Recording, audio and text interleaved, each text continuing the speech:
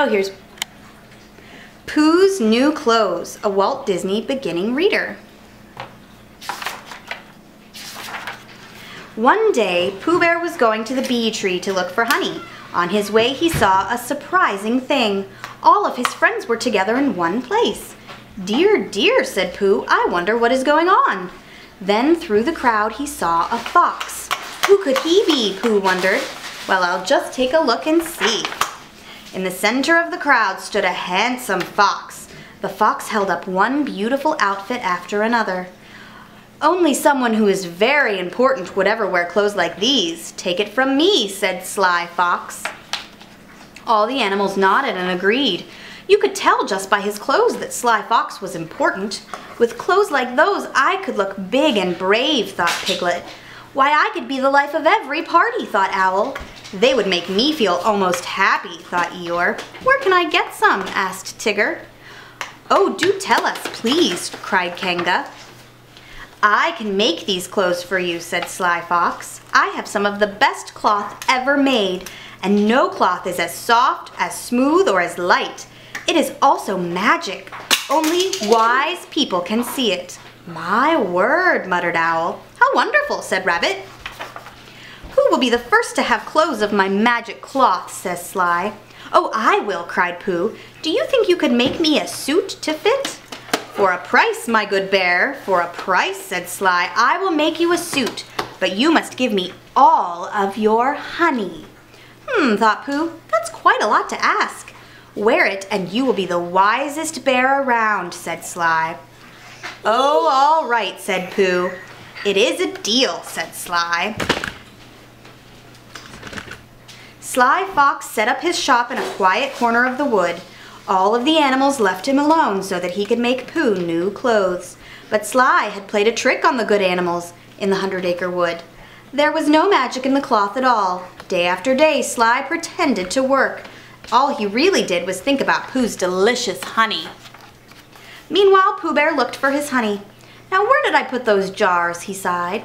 "This is why I need those magic clothes. They will turn me into a wise bear, and then I will always be able to find my honey jars." This thought pleased Pooh a lot, and he did not mind looking for the honey at all. While Pooh looked for his honey, the other creatures in the wood began to worry. "I do hope I will be able to see the clothes of magic cloth," said Piglet. The owl said, "Only wise people can see the clothes. I'm sure I will be able to see them." "I know I will see them too," said Tigger, but he secretly wondered if he was wise enough. "Maybe none of us is wise enough to see the cloth," thought Tigger, and he was worried. "Well, I am off," he said, and then he bounced over to Sly's workshop. He wanted to find out if he was wise or not. "Take a look," said Sly. "Isn't it lovely?" "Uh-oh," thought Tigger, "I don't see anything at all." But that is not what Tigger said. He told Sly Fox that it was the prettiest cloth he had ever seen. And he told the other animals the same thing. Soon Owl began to wonder if he was wise enough to see the magic cloth. He did not want to be the only one who could not see it. So Owl too went to visit Sly. "See here, wise Owl," said Sly, "isn't my cloth grand?" And Owl was about to say, "I don't see any cloth," but he remembered that even Tigger had seen it. "Yes, indeed, that cloth is grand." And he walked away slowly, thinking very hard. Next, Piglet went to visit Sly Fox. "Glad to see you, Piglet," said Sly. "Pooh's clothes look better every day." But Piglet did not see any clothes. "Oh dear," said Piglet in a worried voice. I just remembered something I must do at home." So Piglet ran away fast and almost ran right into Eeyore. "Fine clothes," said Piglet nervously. "Very fine clothes." He hurried away, shaking his head. Eeyore had heard quite enough about Pooh's magic clothes.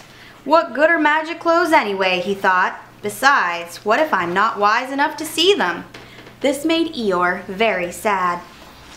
When he got to Sly's, Eeyore felt sadder than ever. "I would have to be the only one who can't see Pooh's clothes," he thought. But Eeyore would not say that. He could not see the clothes. So he muttered, "They are all right, if you like that kind of thing."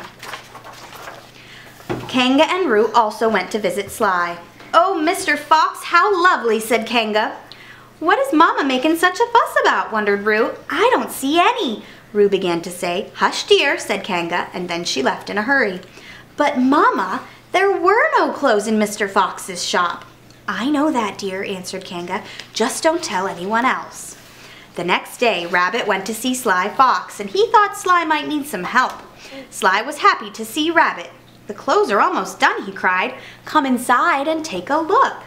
Rabbit stepped into the shop. There must be some mistake, he thought. I do not see a stitch of clothing anywhere. But all Rabbit said was, my, those are wonderful clothes, all right. At last, Pooh found all of his jars of honey. Did Sly Fox say he wanted all of my honey? Perhaps just some honey would do. He did say all of your honey jars, Pooh, but think of what you will get, said Piglet. The best clothes in all of the world, added Rabbit. Yes, you're right, sighed Pooh, and he picked up all his honey jars. Here I go. Yum, thought Sly when he saw Pooh's honey. He grabbed the jars. Here is your grand new suit. Oh, said Tigger. Ah, said Rabbit. But, said Roo. Hush, said Kanga. I love them, said Pooh. He did not care that he could not see the clothes. He knew that he was just a bear of little brain. But Pooh was glad his wise friends could see them, because that was enough for him. See the pretty flowers on the shirt? Asked Sly. They look so real you can almost smell them. Pooh sniffed the air. Sly pretended to help Pooh put on his shirt and pants. Pretty good fit, aren't they? Now for the jacket, said Sly. A beautiful suit. And it is so light in weight that you won't even know you're wearing it. That's true, said Pooh, in a small voice. How do I look? Asked Pooh. Handsome, said Kanga. Brave, said Piglet. Happy, said Eeyore. Not wise? Asked Pooh Bear. Oh, yes, very wise, added Tigger, and he was glad to be able to say something nice. That's just what I thought, said Pooh.